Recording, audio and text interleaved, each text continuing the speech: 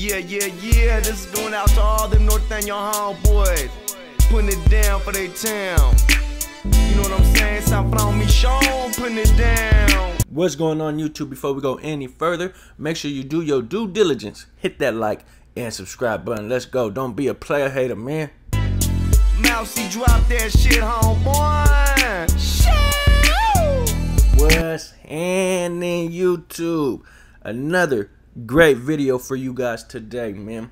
Actually, some news. It's some news in regard to the legend, the pioneer when it comes to Northern California hip-hop. Not just Norteño rap, but rap in general.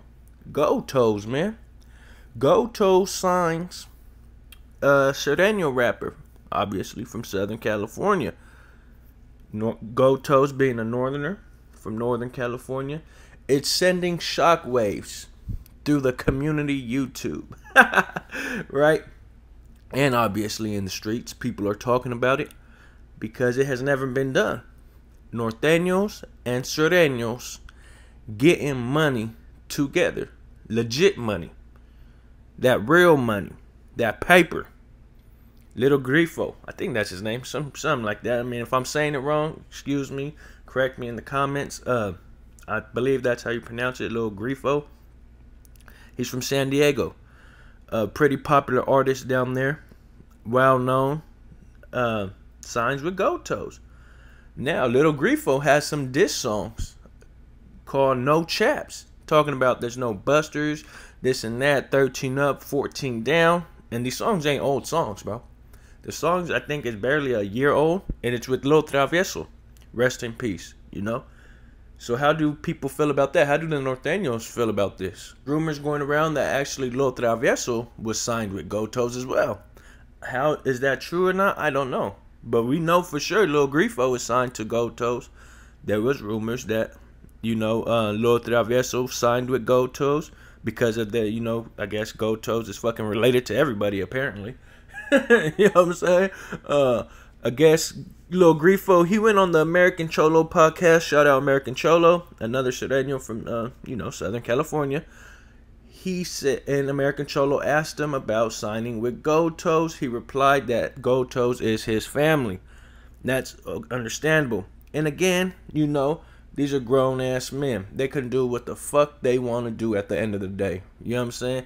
I'm pretty sure they both are kind of out of that gang-banging mentality and on this paper route.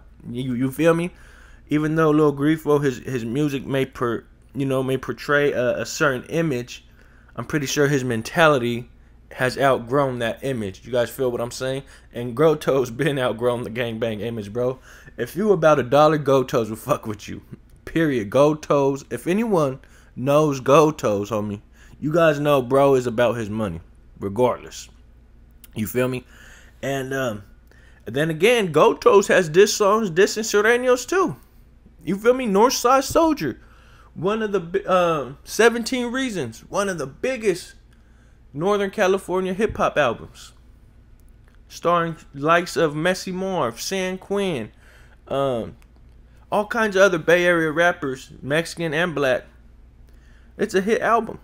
And on that album, he has a song dedicated to dissing Sureños called Northside Soldier. In the north side, this is how we ride. Red rag, do or die. Straps better run it high. The north side, this is how we ride. Red rag, do or die. Straps better run it high. So the point I bring these two songs up, one by Grifo, which is called No Chaps, and Goto's Northside Soldier song, is because they both have songs in their past where they're dissing each other's collective. You know what I'm saying? They're dissing each other's groups, I guess you should say. That they both belong to.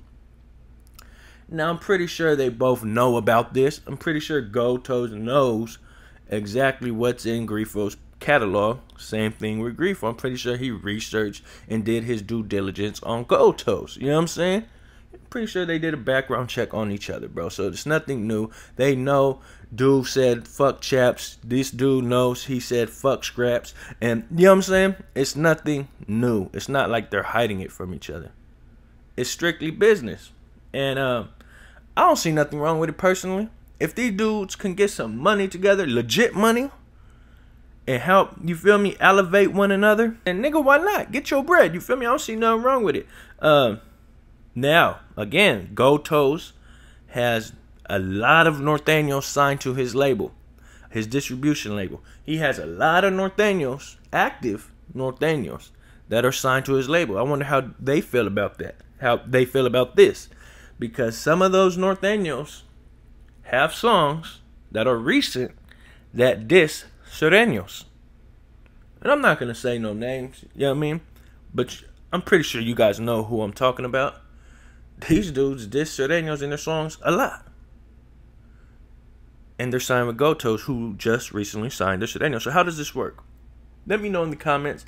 How do you guys feel about this? If you were one of those Norteño rappers signed to Gotos, how would you feel about this? And if you're a Sureno, how do you feel about Lil Grifo making the decision to sign to a fairly Norteño based label? And how come he didn't sign with the Sureno label?